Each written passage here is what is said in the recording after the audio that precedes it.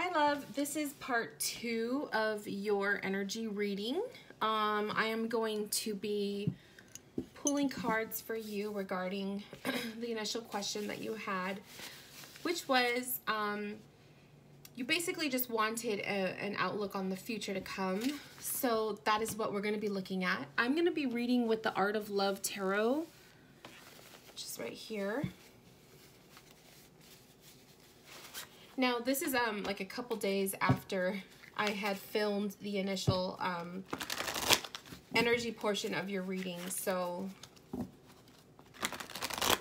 this is completely opposite, or not opposite, but it's like, it's a different energy from the first reading, the first part that I gave you.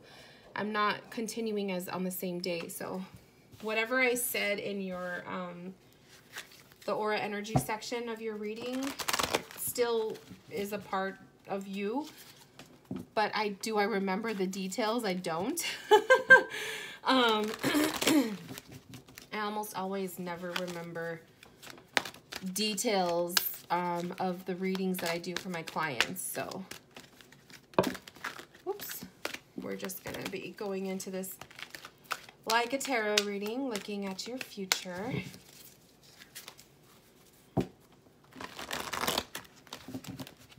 Please keep in mind that the future readings are subject to change based on your present actions.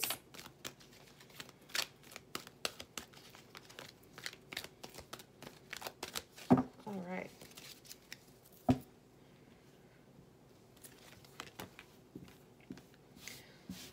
So let's start with an overall theme of the future, and then we'll just go from there. So we have the Empress. Empress energy is coming up for you for the future, and Empress energy, Empress energy is all about creation, creativity, motherhood, femininity, a lot of nature, a lot of growth, expansion, that kind of stuff. But it's really tapping into your creative part of your soul. And it's a beautiful vibe to work with, to surround yourself with. So if there's anything that that I feel like you should be focusing on for the future, the Empress, the mother, is pretty much telling me this could be your relationship with a mother figure in your life, okay? It could be a relationship with yourself, the way you see yourself as a woman. It could also be the relationships that you have with your female friends, okay? So maybe like your connections with some of your female friends will be really strong. You're going to see the value in certain people and the lack of value in others, I feel. Now that I'm getting into your reading, getting into your energy, I'm feeling a little bit more familiar with what I said in your energy reading, which was, I feel like I was saying, like, you need to really pinpoint the kind of people that you have around you. I want to say that was one of the major messages that came through, is that there's certain people I feel that don't deserve you.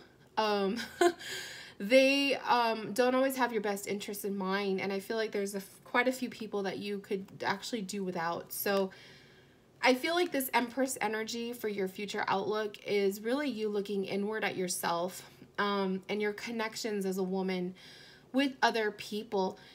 What kind of a woman are you? What kind of a woman are you portraying yourself to be to your friends? You know, are you the mama bear kind of a friend?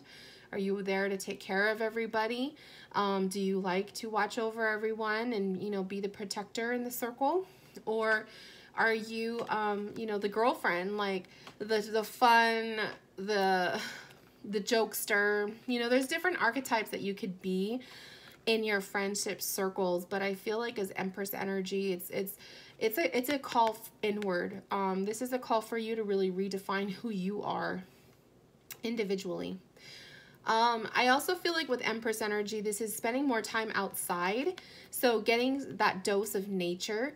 I like to get my dose of nature in the mornings. So I go out and I'll have a cup of coffee and sit outside. However you like to get your dose of outdoorsy time. I feel like that's really necessary also. And it's also your creative aspect, how you choose to express yourself in a creative way. This could be picking up a hobby. This could be completing a project you've been working on.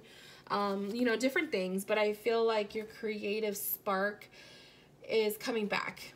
And you're going to find your interests in different ways, the way you express yourself in different ways. It's also a great way to kind of distract you if things are getting a little bit stressful in your friendship circles. Okay, so as for the constellation cards that I pulled to surround this energy, we have beauty, which really goes hand in hand with our feminine energy. It's beauty. Beauty comes with being able to accept who you are, and find yourself as beautiful, as lovely, as really just learning to be comfortable with your beauty and who you are. So self-love. We have decorate. So maybe this is decorating. This could be redecorating your room, your home space. This could be redecorating yourself, you know, maybe getting a tattoo or getting a piercing or a new hairstyle, something that is going to switch up the energy of you. Maybe you've been craving that kind of a change soon. We have plot. And so the plot could be, you know, you recreating, replanning the future, replotting your advances towards certain people that maybe you feel like you need to cut out of your friendship circles. The plot of your life may be changing. So this could be, you know, the whole future aspect. Your life purpose might be changing in the near future. And then we have majesty. And I feel like majesty is just kind of like really being comfortable and sitting in your own power, in your own grace of who you are. It's a lot of self-love. It's a lot of self-acceptance. And I feel like that is a big one for you this coming, I would say, next few months. So little subtle changes on the outside of you. So like I said, switching up your hairstyle, makeup, maybe you're going to get a tattoo, maybe you're going to get a new piercing, I don't know, something like that. Switching it up for yourself. And then on the inside, it's working more so with your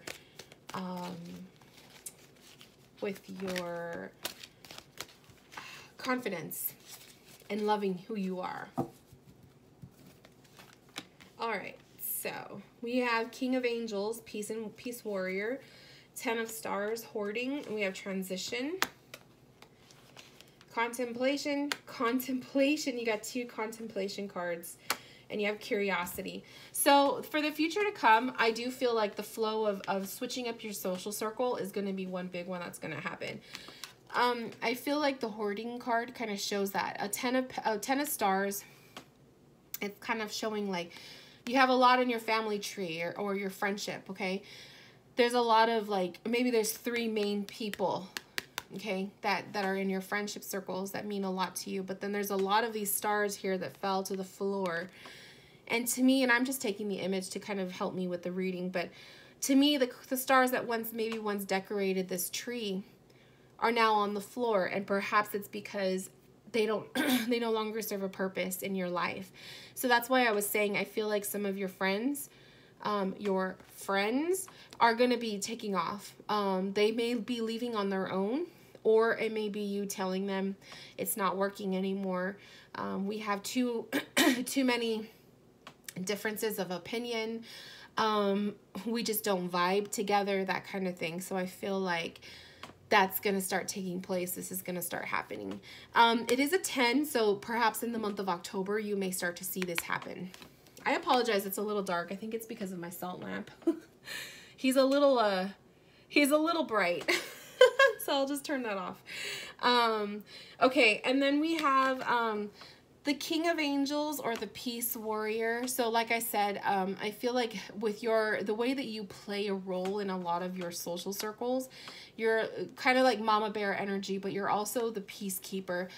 So you may be that person who tries to get everybody to get along. You try to get everybody to be together as a family, as one, but not everybody is on the same page. There's a lot of changes in your flow of people who once maybe you connected with but no longer. And it's going to get to the point where you can no longer hold the peace for that. It's just natural. We outgrow each other sometimes. And then we have the Six of Angels, or transition.